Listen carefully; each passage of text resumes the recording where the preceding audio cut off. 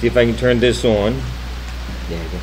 My wife, Pam, she said to say hi to you. I told her how wonderful you all were last night, and my granddaughters are at my house, and so I told them how wonderful you all were last night when I got home, and they just wanted me to tell you that they send you their love.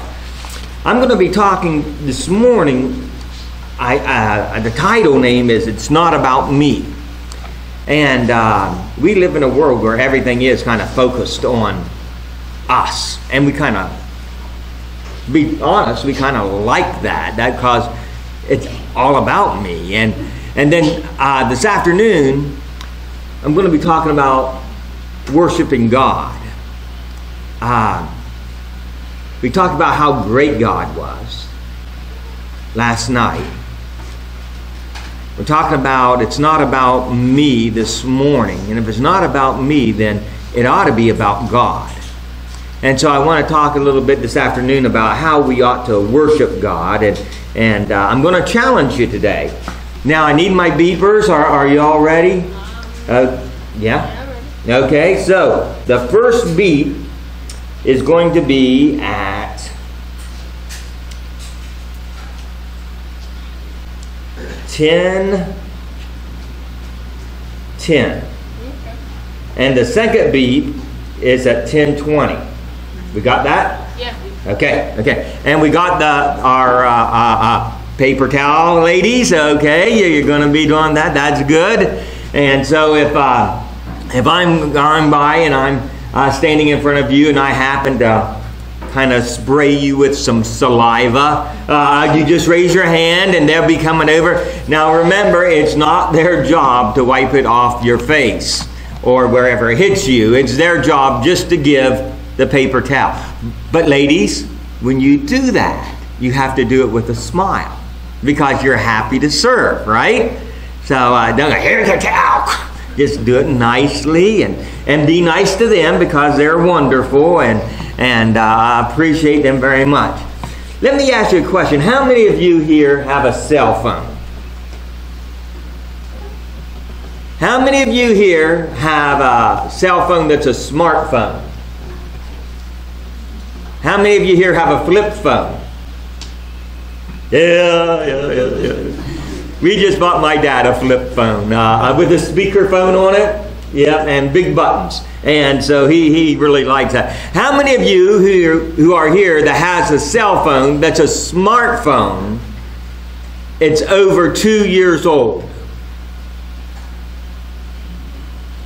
How many, raise your hands real high, if it's newer than 2 years old? When a phone is 2 years old, it's outdated, isn't it? I just got a thing from my phone company said that I can trade mine in on a new phone. Says it's 865 days old now, and I can trade it in, and they're going to give me $32 for it. I don't think I'm going to trade it in. I think I'm going to keep it until it doesn't work anymore, until it has become a dumb smartphone. Because when it becomes a dumb smartphone, then we're going to be able to use each other really good, because that's kind of where I live my life, just in the dumb area. But we always want the newest, we always want the best, and they advertise their phones and their computers by how fast they work and everything, and we always want the latest thing so we can say, oh, I've got everything. Let me ask another question. How many of you have ever been on a mission trip? Raise real high, real high. Mission trip. Okay. How many of you have ever went on a mission trip to an area that was very, very, very poor? Let me tell you something. If you are a young person, let me challenge you to go on any mission trip. But let me challenge you to go on a mission trip where the people there have next to nothing. Because we sometimes think that we don't have very much. And we have so much. But we get spoiled. And we start thinking that we deserve these things. When I was about 10 years old, I decided I was going to run away from home because my dad and mom didn't give me the newest thing out, and I thought they were very, very mean, and they were mistreating me, and I told them, I'm going to run away from home. And my mom, she's like, oh, don't run away from home, honey, we love you. And my dad said, don't forget to shut the door on the way out. And I said, well, I just have to get a few things. So I was going in, and I had some stuff ready. He goes, what are you doing with that? And I said, well, this is for my trip. He goes, I bought you that. That's not yours. If you're going to run away from home, you leave that here. And I said, well, I'm just going to take my pillow. He said, that's my pillow. I bought you that pillow. I said, if I'm going to run away from home, I need a pillow. And he said, well, no. He said, you go ahead and run away from home, but the pillow stays. I tell you what, I'll let you take your shoes. I realized at that time I had not bought anything. I'm 10 years old, 9, 10 years old. I didn't have any money. Everything I had came from my mom and dad. And most of the stuff my dad was going to make sure stayed at the house. So I took off, and it was about 9 o'clock at night, and that was poor planning. If you're ever going to run away from home, do it during the day. Don't do it at night. But I'd already said I was leaving, so I said, I'm leaving, and I go, and I wanted to get one of those sticks and tie a handkerchief on, like the hobos. I just thought that would look cool, but we didn't have any, so I couldn't even do that. I just got a stick, and it was going to be my snake stick. So when I go out, and in our backyard, we lived out in the country, in our backyard, there was a big old ditch. And I thought, well, that's where I'll stay tonight. And then tomorrow morning, I'll get up real early and start my hike into the world, where I knew good things would happen. The only problem with that is when I got in my ditch out there, it was kind of cool, and I didn't like that very much. And well, just get in here, just lay down, go to sleep. And as I'm going to sleep, I start hearing noises. There's animals out at night. And from the ditch, I could look across our little road to the fields back there where the noise was coming from. And there was eyes looking at me. And these weren't just regular eyes. These things were like that big. And I don't know how many of you have ever ran away from home and slept. You did? Did you sleep in the ditch? Just ran? Well, I slept in the ditch that night, and one of the things you find out, you may know this, that when you're out there and you see eyes this big, and they're looking back at you, you know pretty much what they are. A bear or a lion. I'm pretty sure it's a high quality of a bear, because I don't think lions live around where you grew up at. They could have escaped from a circus. You don't know. Or a zoo. We didn't have any zoos either. But you don't know. It could have been a gorilla. It could have been. They were big, and you can tell at night when you're looking over and seeing these giant eyes looking at you, you can tell whether the thing that has those eyes are hungry or not. You can just tell. And it was hungry. And it just kept looking. And I thought, it's going to eat me.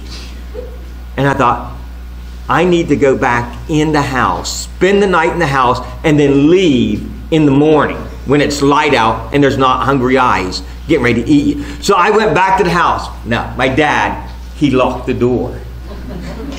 So I'm pounding on the door. Let me in! Let me in! And my mama, you can hear her in there. My dad's name is John too. John, let him in. My dad said, no, he ran away from home. I'm not getting out of bed. And I said, Dad, let me in. There's something out here going to eat me. He said, you ran away from home. You're not here anymore. And I said, I'm on the front porch. Let me in. And I'm beating on the door, and I hear my mom, let him in. Something's going to eat him. Dad said, nothing's going to eat him out there. He's staying out there for the night. And this goes on for like 10 or 15 minutes, and I'm sure whatever it is going to cross the road and eat me. But finally, my mama, she's crying now. And my dad says, fine, you get up and let him in. So she gets up and she lets me in. I give her a big hug. I love you, Mom. I'll never run away from home again. And she said, okay, just come on in and get in bed. My dad said, you get up to your own bed. You're not sleeping with us, kid. And so that's what I did. And I did not get eaten. And that was a good thing, because now I can tell you the story. If I'd got eaten, I wouldn't have been able to tell you that story. But it was all because I thought that they needed to give me something else that I didn't have. We always thinking about us, and we're not thinking about other people. We even think other people ought to be serving us. And so I want to talk about 3 types of living today. I want to talk about self-centered living, which is what we do a lot. How many of you in here are selfish? Oh, yeah, I thought you all were liars, but now you're starting to tell the truth. We are a little selfish, aren't we? We want certain things. We expect certain things. I remember my mom and dad. It was school, going back to school time, and you know how you go out right before school starts and you buy school clothes and stuff. They went out and they spent about $6 on a pair of tennis shoes for me to go to. They wanted me to wear a $6 pair of tennis shoes to school with my friends. And you say, "Wow, that was so long ago. Did they even have tennis shoes?" Yes, they did. And $6 was cheap even back then. And I thought, I can't wear those to school and everybody see that. It was just horrible. I wanted a pair of Converse because that was a big name at the time. That's right. Yeah. I said, let me get those. No, they didn't even have brand names. I think they had tape over something. It was horrible. But I just like, I can't be seen in this. And that's how we're always thinking about us and what we want. And we think about our troubles and everything. And so there's self-centered living, and then there's others-centered living. That's where we think about other people, even before we think about ourselves. And Jesus is going to model that for us, and we'll look at that. And then the third one, and this is where it's going to be fitting into this afternoon's, is God-centered living. Now, could who was going to read John 12, 1 through 8? Was that you, Charles? Yes. Could I get you to do that? Yes, sir. If you have your Bibles, you could turn to the Gospel of John, chapter 12, 1 through 8. Then 6 days before the Passover, Jesus came to Bethany, where Lazarus, who had been dead, whom he raised from the dead. They made him a supper, and Mary served, but Lazarus was one of those who sat at the table with them. Then Mary took a pound of very costly oil of spikenard, anointed the feet of Jesus, and wiped his feet with her hair. And the house was filled with the fragrance of the oil. But one of his disciples, Judas Iscariot, Simon's son, who would betray him, said, "Why was this fragrant oil not sold for 300 denarii and given to the poor?" This he said, not that he cared for the poor, but because he was a thief and the money box, and had the money box, and he used to take what was put in it. But Jesus said, "Let her alone. She has kept this for the day of my burial. For the poor you have with you always, but me you do not have always." Now, the first one I want us to look at is Judas. Judas is this self-centered guy. He has his money box, and he's the one who has it. He's one of the apostles, and so as he has the money box and they're going around, it says that he was a thief. That means he would go in the money box and he would take money out there for him. Now that's who he was. So here you have Judas, who as we go, Mary comes in and she has this perfume type things, and it was expensive. When I was in the Marine Corps, I was over in France. And while I was in France, I went out to this place because I wanted to buy my wife this perfume. It was called Joy. It was the most expensive perfume in the whole world. I think at that time, it's like 1/8 of an ounce was like $100. And it came, and it came in this beautiful dark blue bottle with a red cap on it. It's called Joy Perfume. It was made over there. So I'm over in Toulon, France, and I'm walking around to these different shops looking for Joy Perfume. And I finally find it. And I said, I want to buy a bottle of Joy Perfume. And I just figured there's one size. No, that there's different size bottles, like someone's going to have $1 million. This thing was this big, and it was over $100. And so I said, I want Joy Perfume. And here's the thing about the French. These folks over in France, they don't even have the common courtesy to speak English.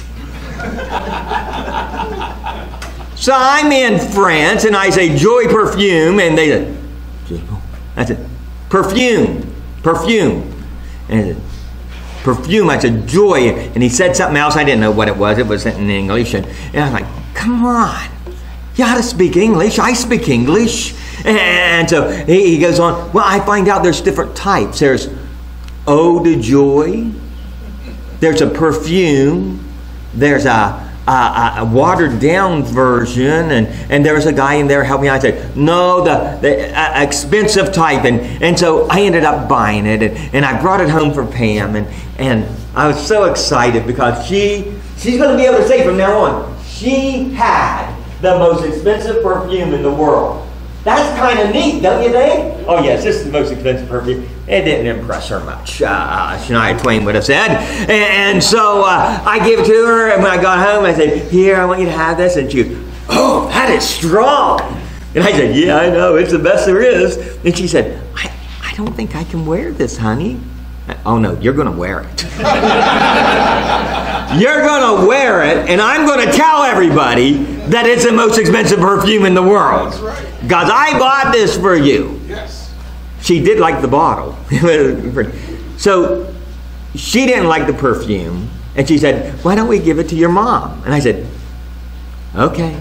So then I acted like I bought it for my mom. I know that's not nice, but I did. I said, Mom, I got you this perfume. It's the most expensive perfume in the world. And I gave it to her. She goes, whoo, that is strong. I said, yeah, I know. And she goes, I don't think I can wear that.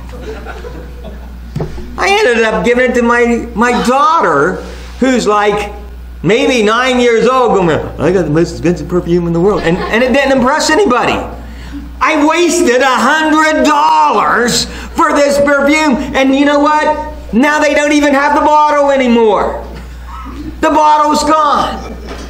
I don't know what is wrong with you ladies. You should keep things like that forever. And then every time you walk by somebody, you can say, oh, my husband got this for me. It was the most expensive perfume in the world. We couldn't smell it, or we couldn't stand the smell of it, but wasn't that nice of him? And so, you know, I wanted to get that. Now, that Joy perfume, that was cheap compared to this. This stuff cost. Different people say different things, but maybe in today's world, 300 days worth of work. So maybe $20,000, $50,000. And so Mary has it, and she's going to break it open and put it on Jesus. And Judas immediately starts thinking about the money. Now, if he would have taken that perfume and sold it, let's say he sold it for $50,000. What would you spend $50,000 on? If you had $50,000, what would you spend it on? A new car? I could spend $50,000 on a car. I would get a truck if I had $50,000. I would get a nice truck. I'd get the new Ford Rangers are coming out. I'd get that, and that thing would be topped out with everything, and I'd have a nice stereo in it. That's what I would do, maybe. What would you, if you had $50,000, what would you get? 50,000? Yeah. If I had 50,000, I'd probably buy some, like the new Xbox that comes out. I don't know. Or like the PS5 when it would be like gold plated. 50,000. What would you get? New car. Car? Yeah, a nice car, right? You want one? You don't have this problem. See, when I was 16, I still look bad. I never look good. So when you're not too good looking, you have to have a good car. You have to have it. And so I had a Mustang that was really cool. It was a 67 Mustang. It was nice. I drove it. Wherever I drove it, the girls would go. And I had a Craig power play. I know that doesn't mean anything to you, but then it was popular. It was like the big Xboxes, except it was music, and you put it in, put your 8-track in, and everyone in the world would hear, hey, hey, we got wet face here. Wet, wet, wet. You're going to go. Did you smile? Yeah. Good, okay, that's good. So you have all of this, and the music's blaring out, and there it is, and everyone's looking, and you look good. There are girls out there that I'd give up and live just to ride in the car, and that's why you get the car. So that's what you do. You pick it out, and you have it. So you have all this money. You can think of a million things to get with it. And so Judas is thinking, $50,000, if I had that right now, I'd be able to get whatever I wanted. He could pilfer from the box anytime. He's thinking about himself. Now, when we think about ourselves, we like to rationalize it and try to make it think we're more noble. So we go, well, you know what? If you'd have sold that, we could have took that money and we could have fed the poor. That makes you sound good, doesn't it? You're thinking about someone else. But that's not where his motives were. Sometimes we act like we're thinking about God too. But we're thinking more about ourselves than we are God. What I want to do. We ought not be so self-centered. If you ever go on a mission trip and you're at a place where young people have nothing, and you're there and you see them, when you come back, you begin to look at things differently. I hope that you all get a chance to do that. And then, if you turn over to John chapter 13, can I get you to read verses, I think I said 1 through 17? Now before the feast of the Passover, when Jesus knew that his hour had come, that he should depart from this world to the Father, having loved his own who were in the world, he loved them to the end. And supper being ended, the devil having already put it into the heart of Judas Iscariot, Simon's son, to betray him, Jesus, knowing that the Father had given all things into his hands, and that he had come from God and was going to God, rose from supper, and laid aside his garments, took a towel and girded himself. After that he poured water into a basin and began to wash the disciples' feet, and to wipe them with the towel with which he was girded. Then he came to Simon Peter, and Peter said to him, Lord, are you washing my feet? Okay, hang on one second there. Now look, Jesus, he knows he's going to die, right? He knows he came from God. He knows he's going to God. He knows his time has come. This is right before he's going to die. Of all the things that he's going to do, of all the things that he's going to talk about, of all those things, I want you to look at what Jesus did and then look at why he did it. Go ahead. Jesus answered and said to him, What I am doing you do not understand now, but you will know after this. Peter said to him, You shall never wash my feet. Jesus answered him, If I do not wash you, you have no part with me. Simon Peter said to him, Lord, not my feet only, but also my hands and my head. Jesus said to him, He who is bathed needs only to wash his feet, but is completely clean, and you are clean, but not all of you. For he knew who would betray him, therefore he said, You are not all clean. So when he had washed their feet, taken his garments, and sat down again, he said to them, Do you know what I have done to you? You call me teacher and Lord, and you say, Well, for so I am. If I then, your Lord and teacher, have washed your feet, you also ought to wash one another's feet. For I have given you an example, that you should do as I have done to you. Most assuredly I say to you, a servant is not greater than his master, nor is he who is sent greater than he who sent him. If you know these things, blessed are you if you do them. Jesus, he's thinking of others. He knows he's going to die. He came down for this purpose, to die for me and you. And there he is. He's had Supper, he takes off his garment, he puts a towel on, and he washes his apostles' feet. He was thinking about it. And what does he tell the apostles after he's done washing their feet? He said that they are to do what? Wash one another's feet. He's talking about serving. He's talking about how we live. We are so busy thinking about ourselves, and I'm sorry, I'm going to challenge you this morning. We whine so much about ourselves. I don't have this. My friend has this. I wish I had that. It's horrible. We're thinking about ourselves all the time. We're Christians. We ought not be thinking about ourselves all the time. We ought to be out serving others. And it's not just young people, it's old people too. We go in to worship God and we have our pews that we sit in, and someone sits in our pew and we get mad that they're sitting in our pew. Like we paid money for this 18 inches of this pew.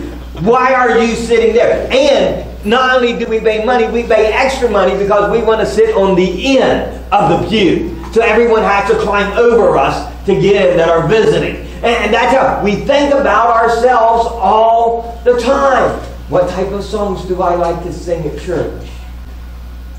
They sing Amazing Grace every Sunday and Old Rugged Cross. And can't we sing something else besides those songs? It's always about us. It's always about what I want. It's about, I want to feel good. We're not serving other people anymore. We're looking just at ourselves. And young people, let me tell you, if this is going to change in the church, it has to change with you.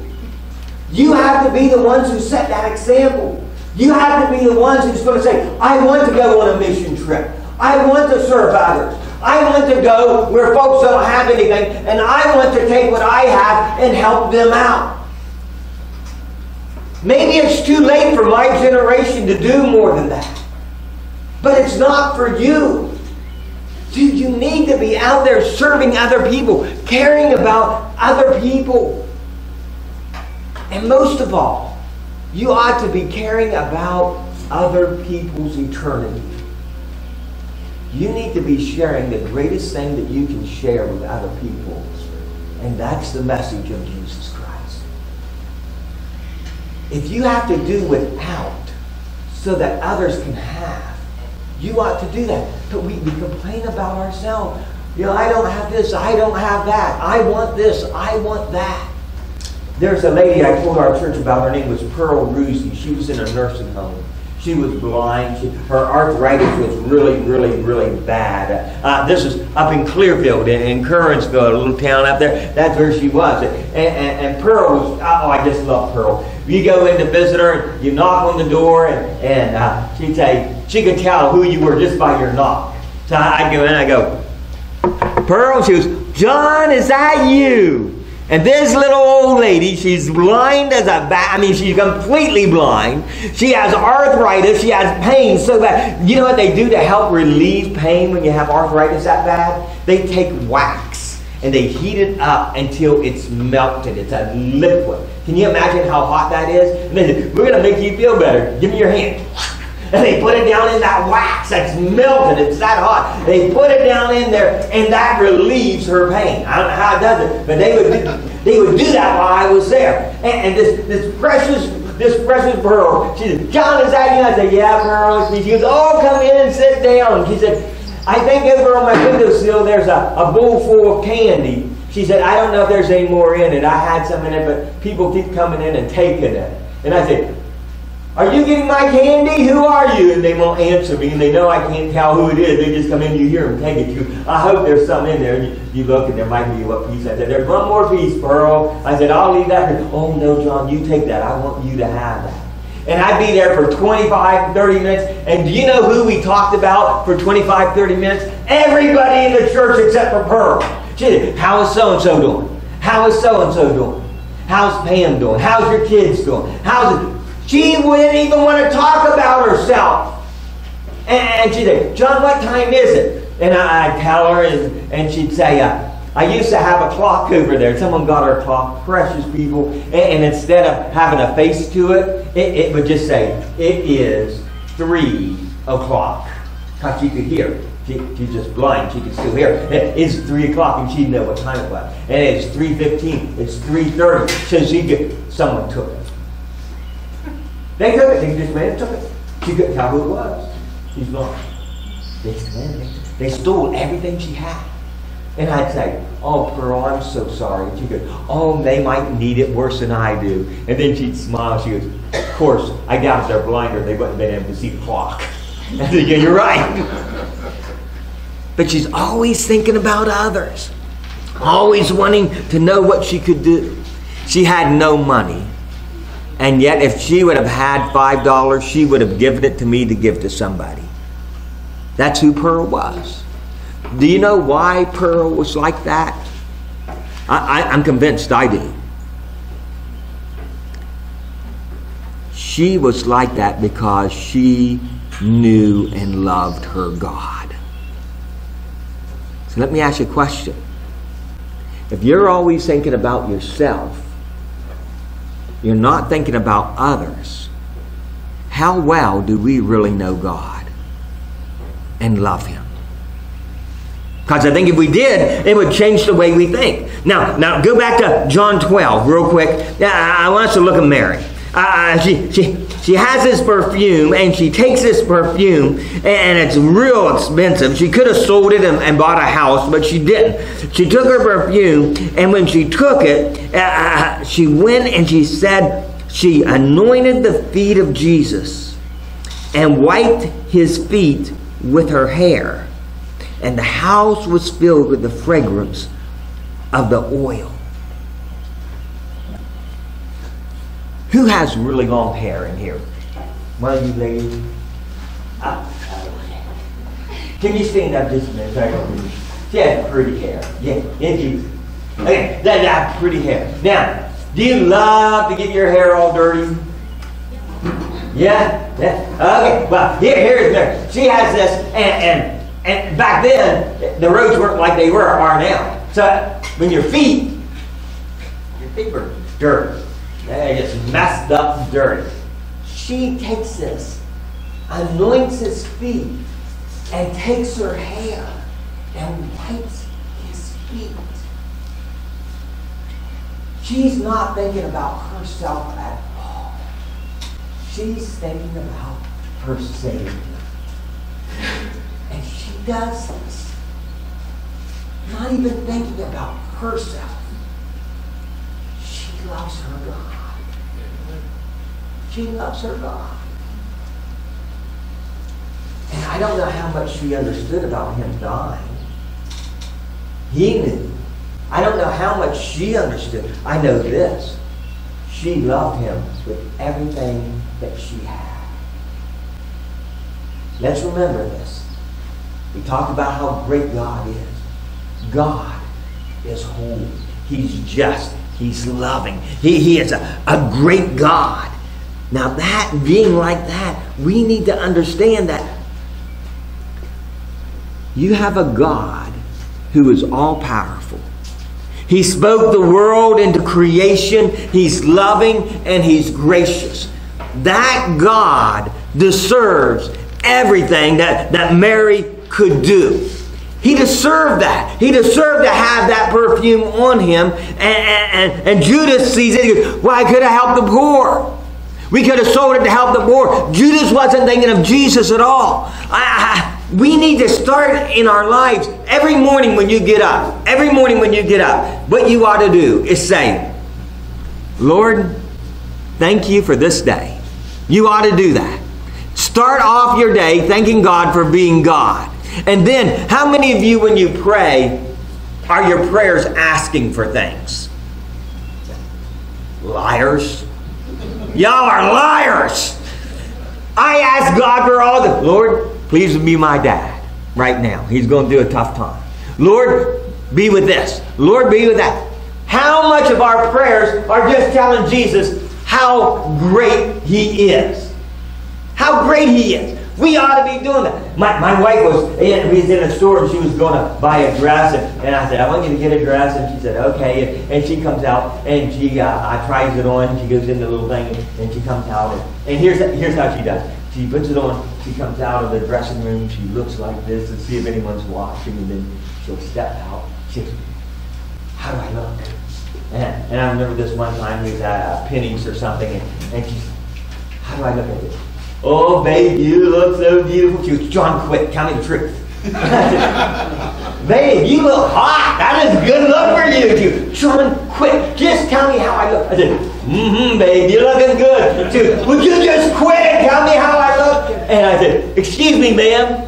I said, could you tell my wife how she looks? And ma'am knew there wasn't anybody there, but there was. It was an older lady, and she goes, oh, darling, you just look beautiful. Pam goes all red. It went real well with the dress, a red face, a nice dress.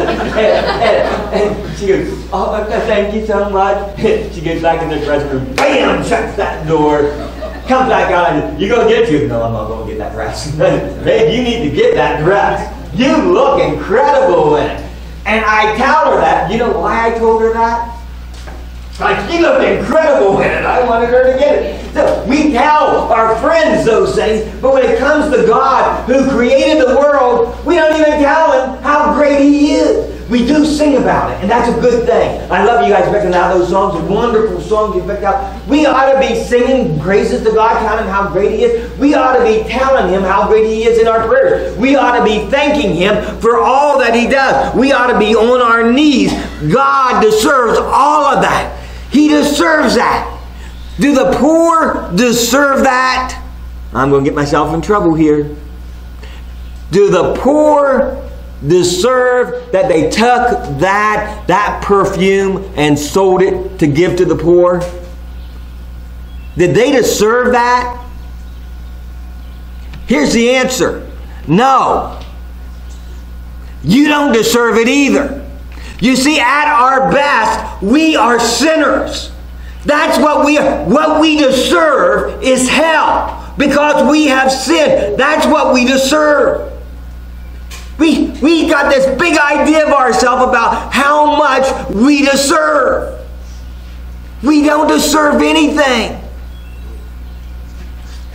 God deserves all of our praise. Now, should we care about the poor? Yes. Why should we care about the poor? Because God loves us. He loves us whether we're rich or whether we're poor, whether we have everything, whether we have nothing.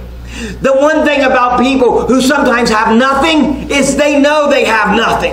And they know that if anything is going to happen to them in their lives, it's because God. If you have something, you start thinking you got that for yourself. I watched years ago a hurricane went over Haiti, just destroyed everything. Houses in Haiti aren't like our houses. They're just like straw houses, many of them, and just destroyed everything. The hurricane, everything was gone. The people had to go like hiking 20 miles to the place where they could get food and water. So it has them on TV and it shows them. And they're in a long line and they have their pots and baskets on their head. And here they go. They're walking over to get their stuff. And do you know what they're doing as they're walking over to the place to get food and water? They're singing praises to God. How that ever got on the news, I don't know. But they were singing praises to God after they lost everything. And what they had was very little compared to us. But they lost everything. They had nothing. They were fortunate if they had a jar that they could put on their head and carry over for water and food. They had nothing and they were praising God. I love y'all, but we have so much and we whine because we don't have more. That's not right. We ought to be saying, oh God, thank you for being my God, and if you're all I have, then I am rich beyond description. We need to start becoming God-centered in our thinking. God sent His Son down to die for us. In James, James tells us that every good and perfect gift comes from where? Above, a God. Everything that we have that is good, it comes from God. And the writer of Hebrews tells us that Jesus will never, never, never forsake us. That He is our helper. He says, what should you fear? What can man do to you if you have God in your life? Now, brethren, I just want to challenge you with this. Our worship has to be centered on God Almighty. And here's some things I just...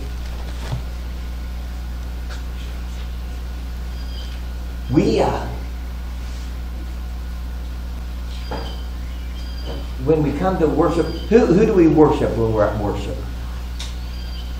Who do we worship? God. When we sing songs of praise, we sing them to God, right? It should be what God likes. How many of you like broccoli? What did your parents do to you that made you like broccoli? Did they make you eat that as a kid? That is abuse. Oh, and you ate it. You ate it. Oh, that is horrible. Here's the bad thing about people who like broccoli. They think everyone ought to like broccoli. You take broccoli and you give it to a kid, a wee little kid like my grandson. He's almost 2. His mama, we were out at Olive Garden and she got something with broccoli. I mean, intentionally on the plate. And so she gets in, she goes, "Here, Hudson, have this." I said, "You're not going to give that to him, are you?" She goes, "Poppy," that's what they call me. "Poppy, yeah, he's going to like that." I said, "He's not going to like that." "You might if you stop talking like that." So she gives it to him, and he takes it. And see, that's the natural reaction to broccoli. Every kid who doesn't know anything knows broccoli is horrible. You have to be trained to think that broccoli is tolerable. And you have some brain damage if you think it's good. I'm sorry. But you do. And so here you have the broccoli, and you think, I like broccoli because you've been brainwashed to like broccoli. And then you think other people ought to like broccoli too. And you think, "You want some broccoli?" I said, "No, I have nothing wrong with my brain." And you say, "Oh, come on, you'll like it." "No, I won't." "You know, just try it." That's what you ladies do. "Oh, just try it." And then you get that cute smile. "Try it for me." And we're so stupid. "Okay." And we put it in our mouth. And then we spit it out, and you yell at us for being crude. I don't understand that either.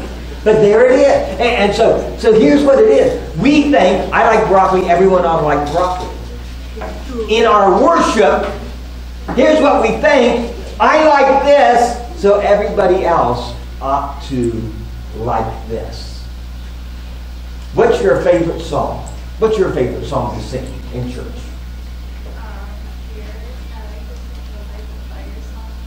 Light the Fire? That's nice, isn't it? Yeah. What's your favorite song?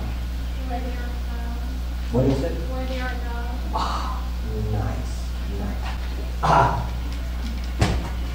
You like those type of songs?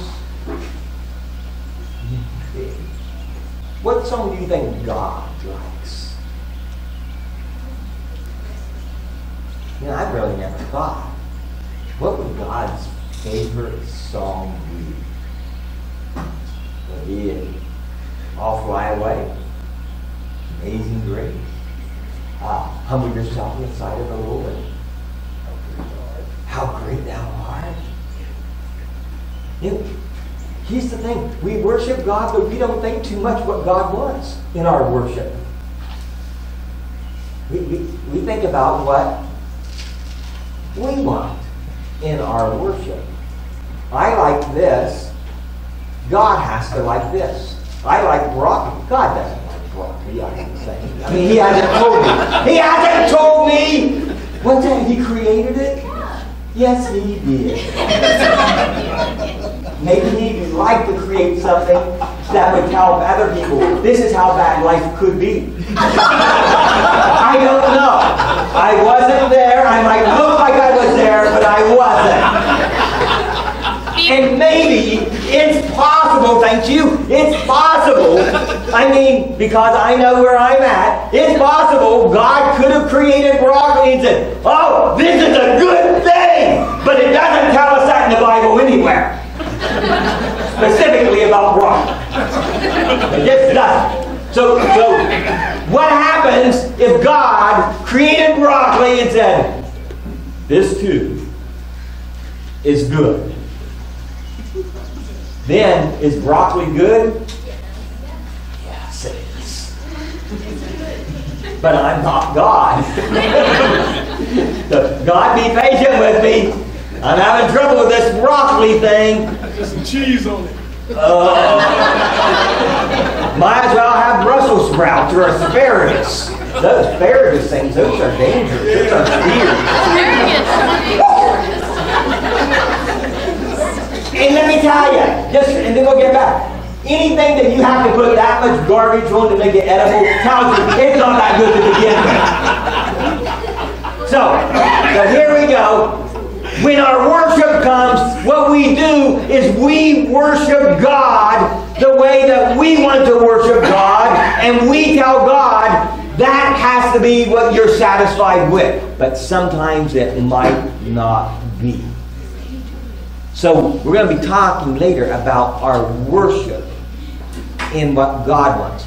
I need you to look one more place for me real quick.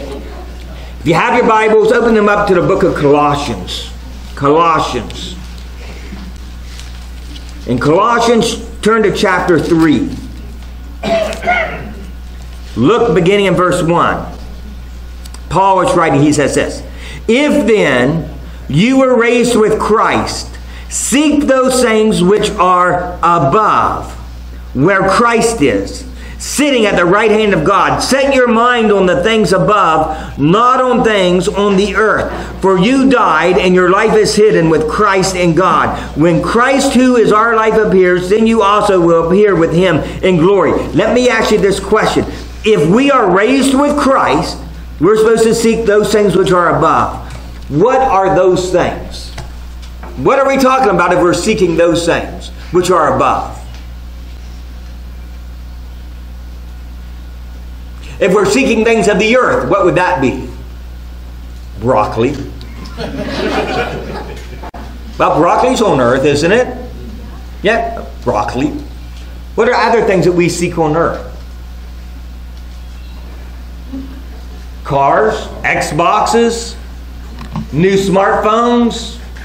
What other things? Clothes, houses, boats, ski machines, teddy bears.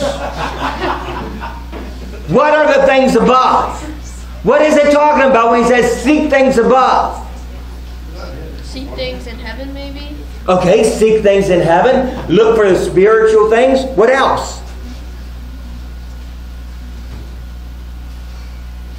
I thought you guys were a much quicker crowd than you are. It is early. Yeah. And I've been going on and on. How about this? How about seeking the ability to love one another? Is that from above? God is not. How about this? Forgiveness. Forgiveness. Do you have trouble forgiving other people when they've done stuff? Do you have trouble with that? Do you want God to forgive you? Should we not forgive others? Should that not be something that we get? Focus our eyes on, Lord, you have forgiven me for so much. Here's something. How about grace? What is grace? We talk about grace. What is grace? If God gives us grace, what are we talking about that He gives us if He gives us grace? What's that? Forgiveness. That is part, I think that has to be part of grace, doesn't it? What's that? Favor. Yeah, He sheds His favor on us. Do we deserve it? No. Have we earned it? No. No, but He gives it to us anyway. He has so much grace. And you sinned. You've eaten broccoli. I'm not saying that's a sin. I'm just saying you did both of those things. Okay, you've sinned. You've eaten broccoli. You've done things in your life that's not good. And he's well, you haven't you? Yeah. You don't have to agree twice. I mean, don't be proud of doing things that's not good. No, you haven't. You have. Yes, you have. I have to. And I'm horrible. But God loves me anyway.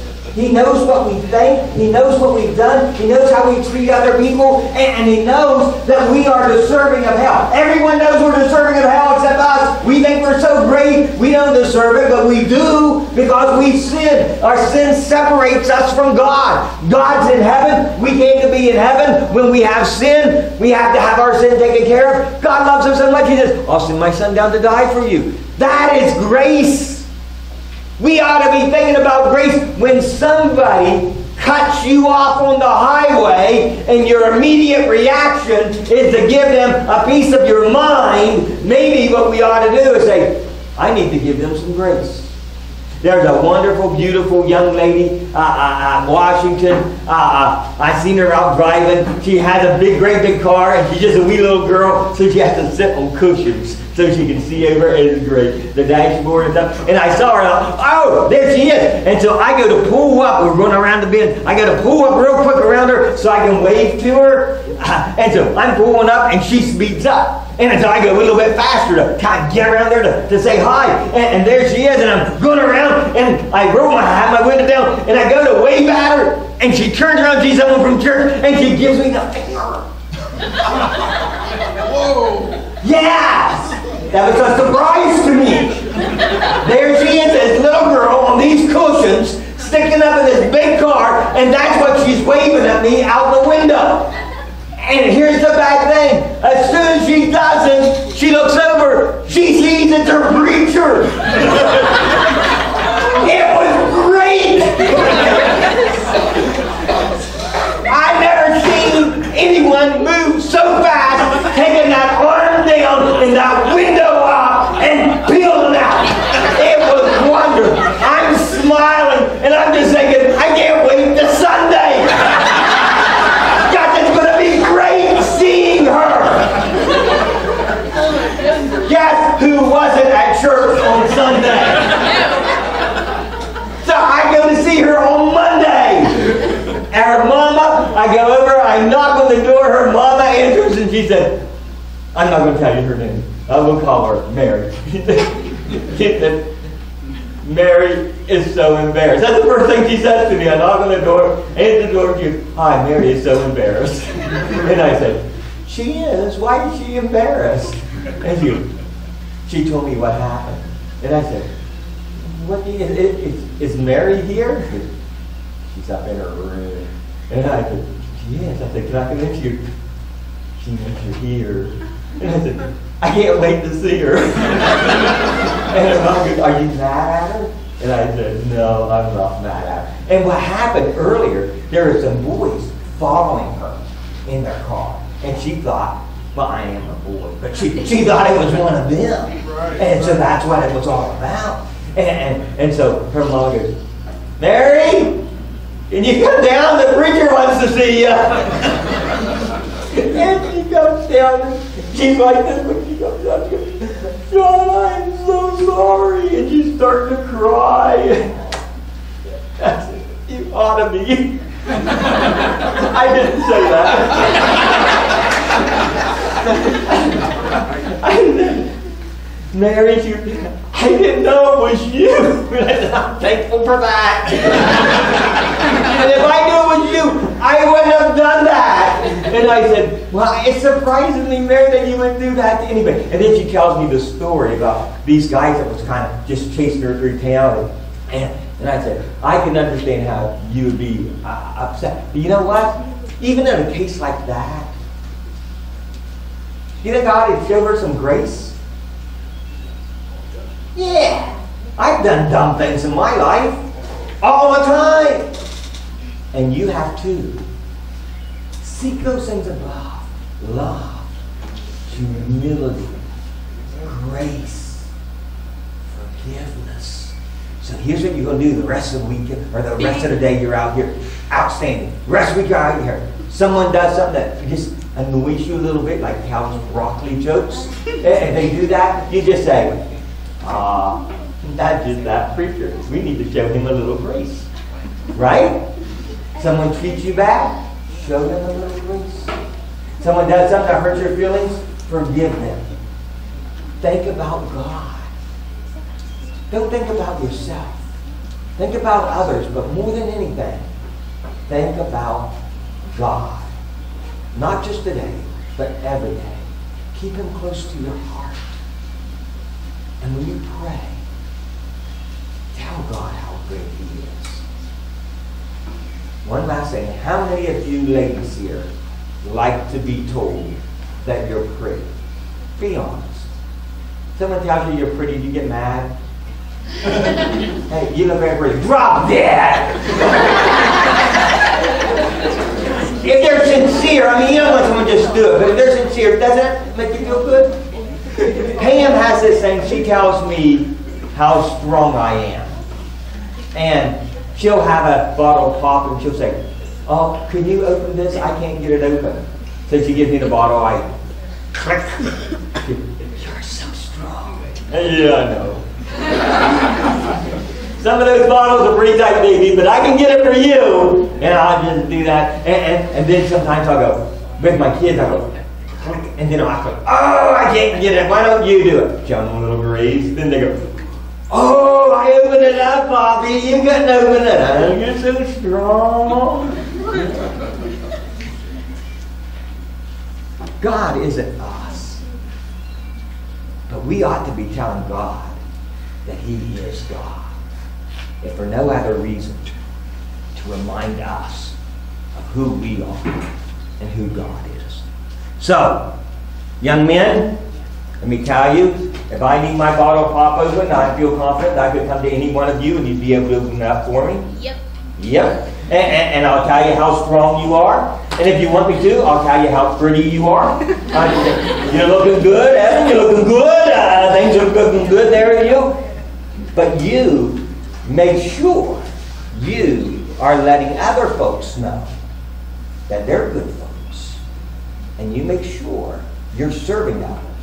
But before that, even, you make sure that you're remembering how great God is. This afternoon, I want to talk about worship. I'm going to challenge you in that. I appreciate you so much. You guys are incredible. You are incredible, even though some of you do eat broccoli. That'll probably change now that you know the real story behind that. But thank you for putting up with me. I appreciate it.